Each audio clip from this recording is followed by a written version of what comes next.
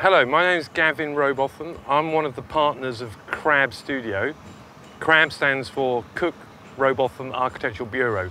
So Cook is my partner, who is Sir Peter Cook, the great educator from England, who's currently educating and teaching all the world. Anyway, the reason I'm telling you that is because we worked intimately together in the conceiving the design of this.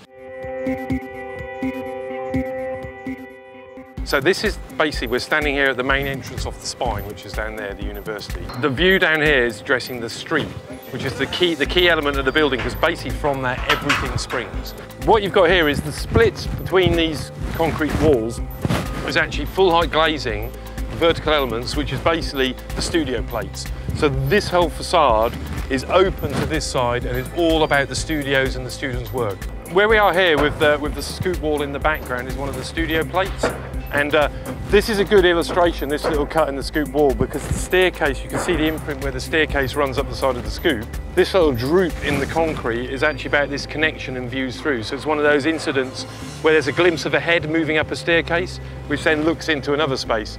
So at the moment in construction, you can't see many of them, but this is one incidence of these little connected views.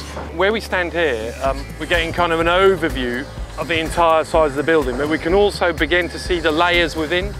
So that allows me just to talk about the overarching concept, or the basic idea, how we designed this building, was about methods of teaching and about what actually happens in the building. So from that sense, the building has been designed from the inside out. So it's kind of this X-ray of a building that's shifting outwards. Not a traditional building like the workshop next to us. It's clearly just a box containing some stuff, and then there's an outside. This is more of the idea that it comes from the inside, but it opens out and connects through to the outside world.